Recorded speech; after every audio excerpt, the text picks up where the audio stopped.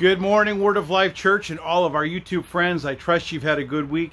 I'm excited about today. I kind of want to share on what goes on in your life between when you're born and when you die. I'm trying to do this outside, and every time I try and find a quiet moment, something loud goes by. Yesterday we had all of the bikers going by, and it was amazing. However, I definitely couldn't have recorded this. But so here we are Saturday evening, trying to find a little quiet moment here. But I want to talk to you about what happens in your life in the dash, in the moment in your life. Because God has called you to actually do something in your life. We're not just supposed to, the Bible says to occupy until He comes. And, I got thinking about that this week, and I said to Sandra, it reminds me of the word occupied. We're so occupied with things like our phones, and they're forever calling us, right? Is there an email that you need to answer? Is there a fresh Facebook post? Is there something that you need to begin to look at? But it got me thinking, and so just a little bit of study. I want to talk about a man. His name was Dr. John Getty. And he was actually the father of the Presbyterian missions in the South Seas. And he lived from 1848 till 1872. And so for 24 years, he was a missionary on the island of Anatum. And what's interesting about that was on his memorial stone, it actually says what he did in his life. And it was real simple. It said when he got there was 0 Christians, and when he left, there were 0 heathens. And so it got me thinking about our lives, that what are we doing with our life? Are we doing something with that dash, that moment that God has given us to do something for Him? The Bible says to pray without ceasing, and it makes me think about that because, boy, the flies are already coming out. Here we are in May. Pray without ceasing. And so, realistically, you're not going to do that 24 hours a day. But that attitude of prayer is something that God wants us to live and to do. And so we've talked about that before. But what are we occupying our time with? What are we occupying our thoughts, our heart, and our intent? More importantly, what is God calling us to do? So this man, think about that. When he went to the island, there were 0 Christians. And when he left the island, there were 0 heathens. And so that was pretty amazing. Are you actually making an impact in your life? And I think that you are. So don't get discouraged. But as we live for Him, and as we follow Him, and as we allow Him to grow us, so that essentially becomes our prayer without ceasing. We're to walk by faith, not by sight. I think of there was a little Sunday school program that had no Sunday school kids, and the pastor was all ready to quit because it just seemed like nothing was going right. Sunday school was non-existent, and his daughter said, "Dad, I want to start putting together a little Sunday school program." And so every week she'd prepare something, and it felt like every week there was nobody there. And over time, 7 people came to the Sunday school, and suddenly that young lady had 7 students to teach. Later on in life, those 7 students became 7 Sunday school teachers. So I challenge you that in your life, there is, something that's really urging you. The Bible says not only do we walk by faith, but it says those who are God's are led by the Spirit of God. Those who are living for the Lord, we're to be listening. And we're to be listening to see what He wants us to do. Because He's got a plan, And so the Bible says that He has a plan of a future and a hope for us. And we've talked about that before. But it got me thinking that our life really needs to become, a life of influence. That little dash in your life, that at the end we want to hear, "Good, well done, good and faithful servant." But also we want to see this world impacted. And just as I was thinking about things, and I think of Moses trying to lead the Israelites. They come out of 400 years of slavery. And even in the middle of all that, there was mountains on one side, and suddenly they had to cross the Red Sea, and Pharaoh was pursuing them. It didn't say it was going to be easy. It didn't say it was going to be anything other than difficult and hard. But when we begin to pursue God, He will lead us, and He will guide us, and He will direct us. But most importantly, He will, the Bible says, give me this mountain. The Bible says that He will lead you, and He will lead you across into paths of righteousness and still waters and green pastures. And so when Moses was, he was asked to lead the Israelites out, they had to listen and they had to obey.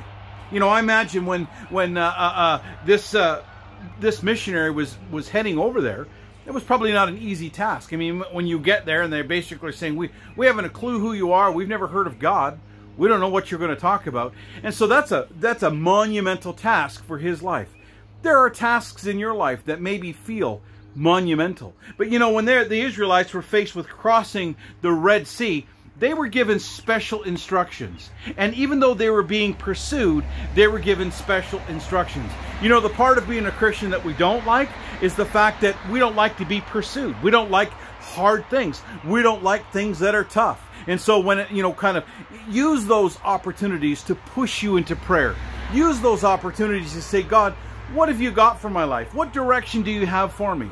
But like that Sunday school teacher, don't give up. Think about those times when that pastor or that little girl, the teenage girl, sorry, was writing out those Sunday school lessons and there was nobody there. She was preparing for a future. God's given you a hope and a future. God's called you to do something.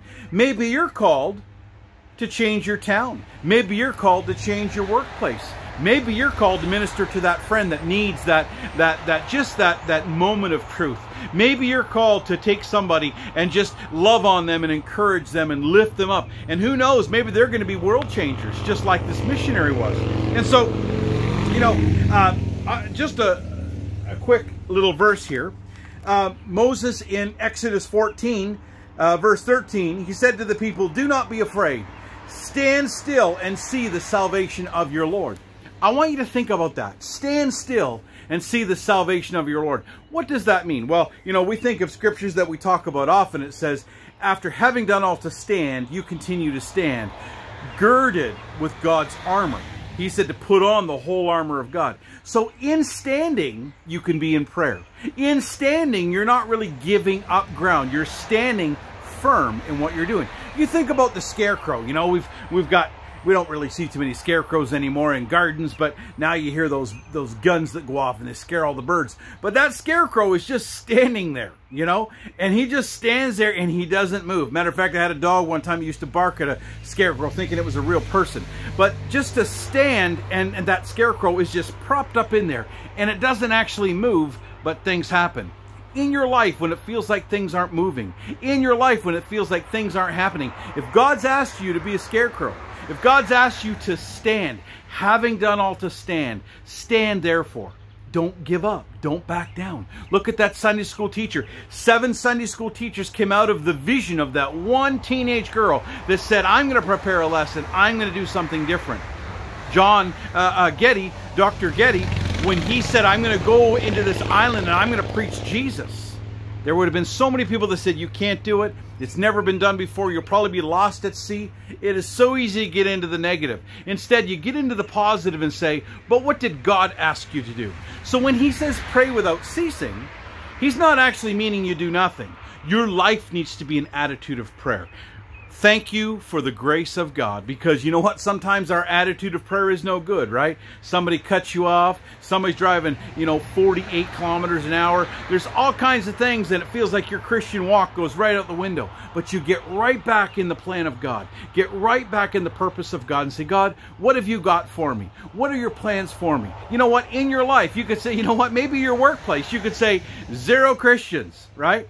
0 Christians here, and when you leave, there could be 0 non-Christians. And so think about that. Let God use you right where you are.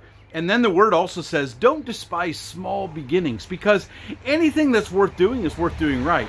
But it starts out small and it grows. Think of mustard seed faith. It's the smallest of seeds, but it grows, and it grows into an amazing bush, right? So God's called you to do something. God's encouraging you today to move forward. Don't retreat. Don't go back. Stay firm. Get expectant with a vision. You know, just as I'm preaching this, I'm seeing that cow.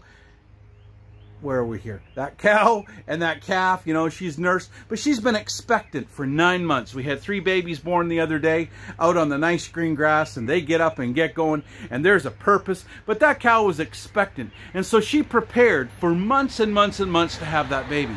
God is preparing you. God has got a vision for you. We know that he has a plan and a purpose for your life. For I know the thoughts that I have toward you. Jeremiah says that, saith the Lord. Plans to give you a hope and a future. Don't let this old world get you down. Don't let this world make you retreat. Stand and see the salvation of your God. Just like Moses said, do not be afraid. Stand still and see the salvation of your God. Remember, God says he's the rewarder of those that diligently seek him. He's actually the Lord of the harvest. He's the one that's supposed to do it. So in your witnessing, because sometimes when you preach a little message like this, you can get really caught up in, okay, what do I do? You know, well, you know, the Bible says that God is the Lord of the harvest. Maybe he's called you to plant a seed.